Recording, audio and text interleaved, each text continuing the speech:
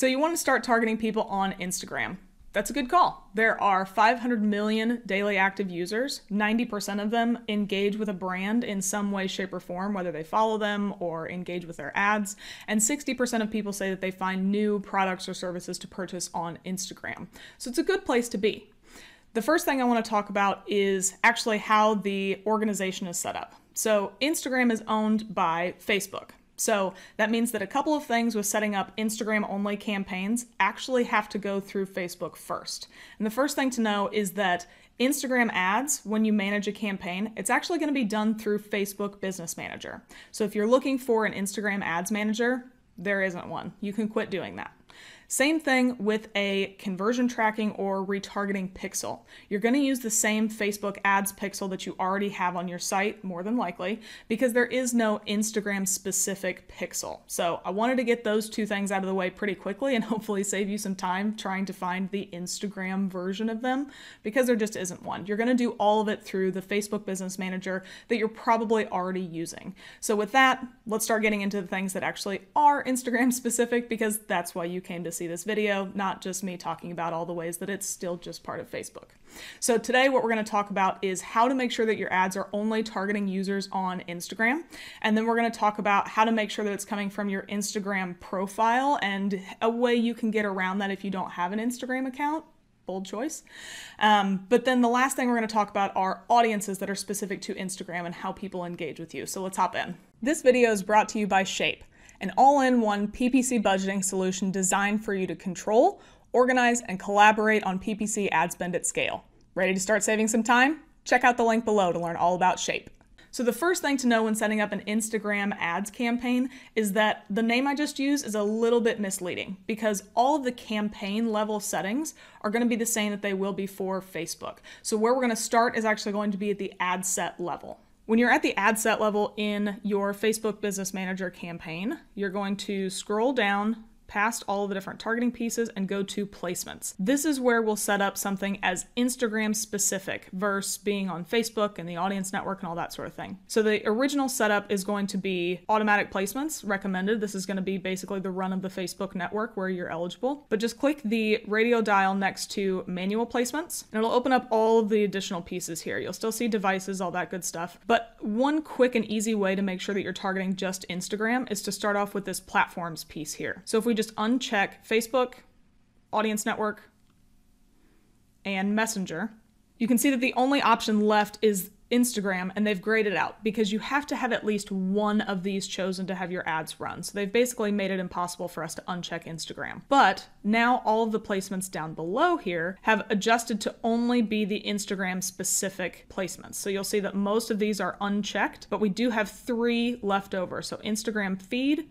Instagram Explore, and Instagram Stories. So if you want to run only an Instagram campaign, this is where you'll need to do the bulk of your work. You need to make sure that only the placements for Instagram Newsfeed, Explore, and Stories are chosen. That way you'll know that you're only on the Instagram network and you're not anywhere else across the Facebook platform. The next thing I want to talk about is the identity and where your ad is being promoted from. For Facebook ads, you always have to have a Facebook page tied to it, and Instagram ads are similar, but there is a little bit of a caveat. So you'll see here that we have the Paid Media Pros Facebook page and Instagram account tied directly to this ad, and on Instagram, it will show that the ad is coming from the Paid Media Pros Instagram account. Now, I do have one in here that does not have an Instagram account, and I want to show you what that looks like.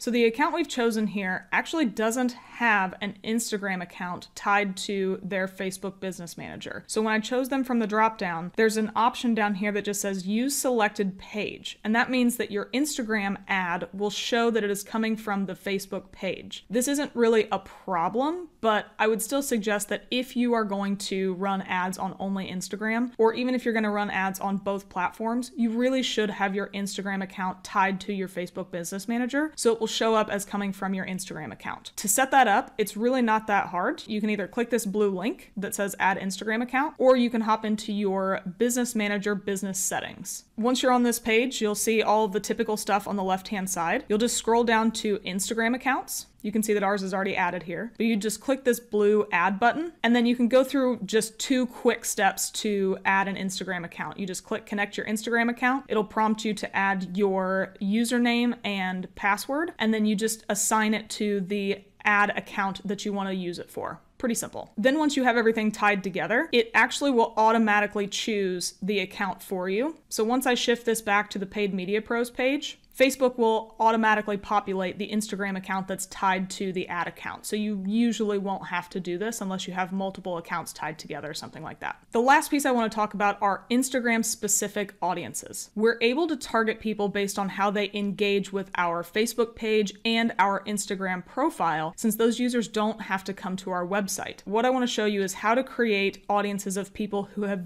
engaged with only your Instagram profile, not your Facebook profile. So we'll come over here to create audience, click custom audience, and then out of all of the sources we have available, we have website, which is a typical one, customer list, but down here for use Facebook sources, you'll see that one is specific to Instagram. The Facebook version is down here, but we want to use this Instagram version. It'll populate your Instagram account, and if you have multiple, you can choose which one you want to use from the dropdown. But then you have this dropdown here that we can choose how people engaged with our business. So this includes everyone who engaged with your business, whether it was your ad or the business profile or anything like that. You can also do anybody who visited your business profile, engaged with any post or ad, messaged your business, or saved any post or ad to their profile. Then just like any other audience on the Facebook network, you can change the date range that you want it to be through. You can give it a name and hit create audience. Then that audience will populate among all of your other audiences, and you can use it in the exact same way as you do anything else. And that's it.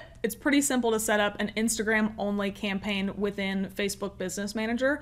All you need to do is make sure that you have the right placements chosen. Ideally, you'll use your Instagram profile as opposed to a Facebook profile. And then make sure you leverage those audiences with how people are actually engaging with your Instagram account, not just your website or your Facebook profile. Thanks for watching our video. If you thought it was useful, give us a thumbs up below.